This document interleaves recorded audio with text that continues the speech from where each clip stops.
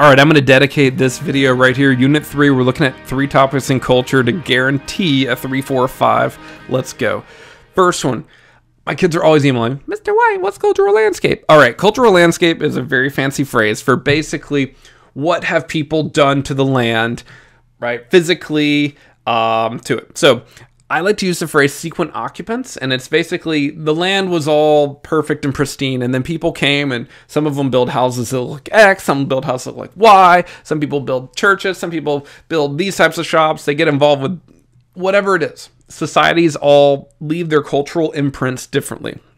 And so we can see here in this picture that early on the land is untouched. And then as people start to explore, move further in, it gets more and more different.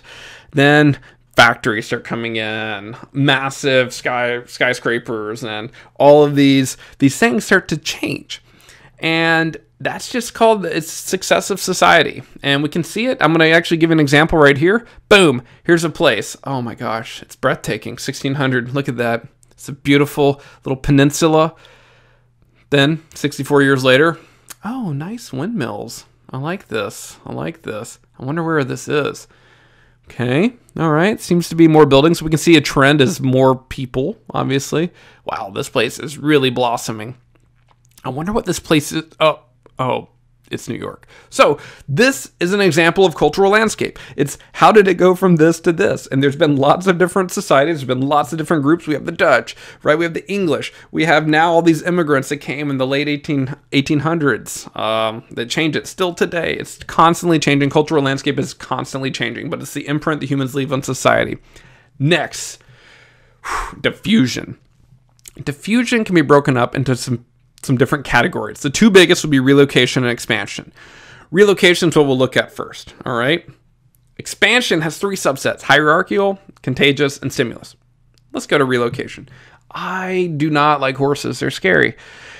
But the horse is a great example of relocation diffusion because horses are from Central Asia, Europe, this area right here. This is where horses are from. Today, horses are found everywhere.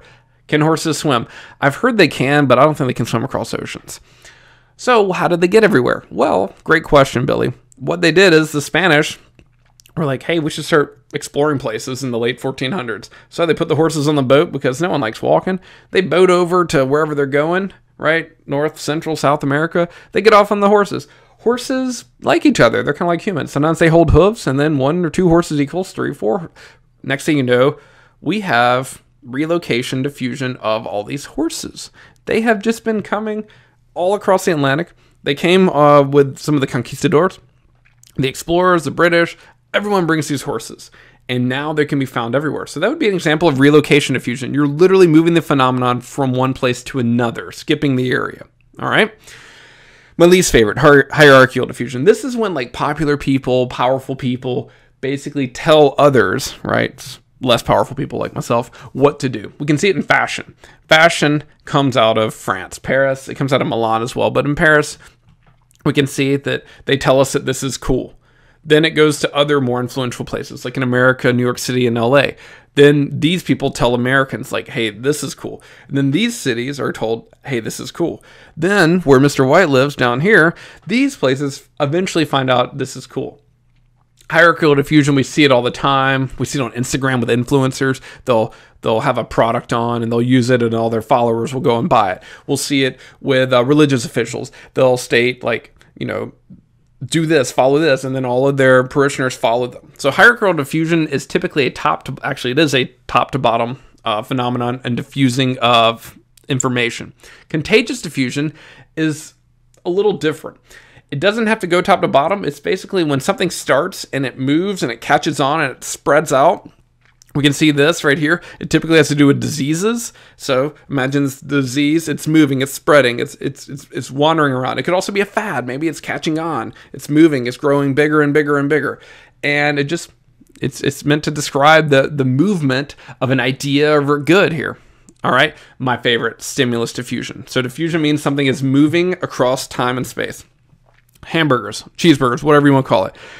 McDonald's, this is an unpaid advertisement, P.S. McDonald's has They didn't develop the hamburger, but they popularized it. And they wanted to sell other hamburgers all over the world, but they realized that not everyone in the world likes hamburgers like McDonald's makes hamburgers, but they like making money. So instead of selling this hamburger all over the world, they go to that place and they say, hey, what do y'all like to eat? So, like, for instance, they go to the Czech Republic. They put pork burgers and horseradish. They like it spicy. So give them the people what they want. In Japan, they love this teriyaki pork burger, right? Give them what they want. They don't want beef. They want this pork burger. Give it to them, right? Number one seller in Saudi Arabia is chicken. That's strange. They don't like pork because of religious restrictions, right? Jews and Muslims aren't allowed to eat pork if they're following halal and kosher doctrine. In India, due to some religious restrictions, most McDonald's sell vegetarian burgers here, like this one.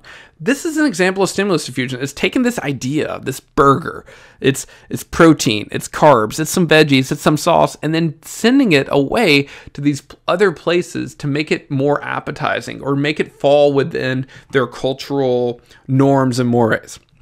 So if you go to a McDonald's all over the world, I encourage you to eat the local fare, but if you go, you'll see that there is stimulus diffusion occurring, all right? Those are our types of diffusion. Know that expansion diffusion has 3 subsets. So those are some good examples.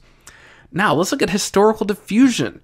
So historical diffusion occurred mostly, we're talking about 400 or 500 years ago, with the Columbian Exchange, this movement of goods and ideas from the old world to the new. And this movement, right, from the new world back to the old. Look at that, they didn't have tomatoes in Italy. How did they make pizza? I don't know.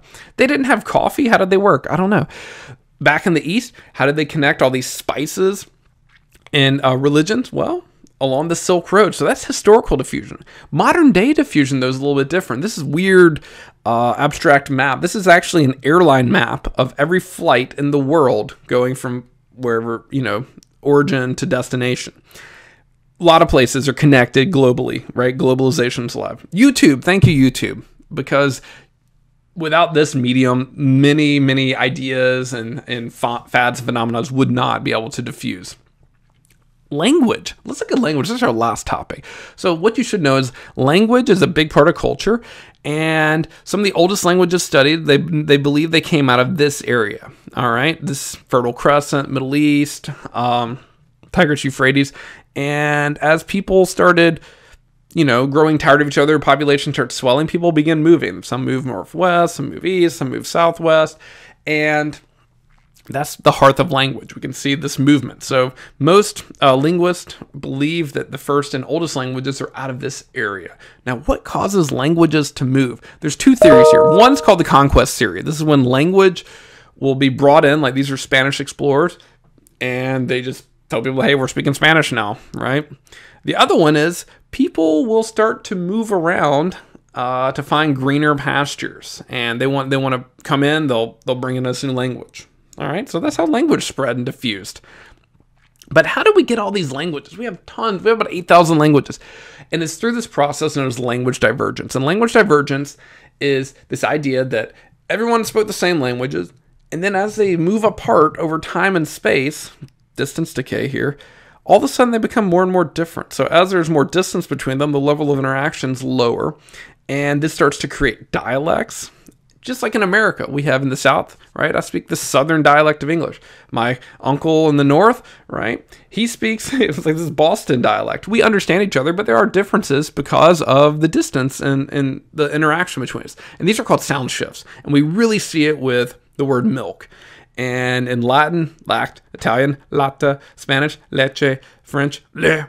And milk, it's very similar, but we can see that these countries are all near each other, but their word for milk is slightly different. So this is how a new language is created with sound shifts, and this takes a very long time. What about the opposite of divergence, right? Convergence. This is when 2 languages kind of smash into each other headlong. Bluetopias and Yellowonias, and now they speak greens, right? Great primary color, secondary color here. And a great example of this would be the country of Haiti. Haiti actually has what's known as a Creole language, and it's the blending of this native and this African languages with French, and they put them in a blender, and they have some words will be of African descent, some will be of French descent, some will be completely brand new and untraceable. But that is convergence and divergence. That's explaining how we get new languages. Now, how do you classify these languages? I really hope they don't ask about this, but if they do, you should know that here's the original languages, and think of a tree. And there's these branches, there's smaller branches, and there's leaves.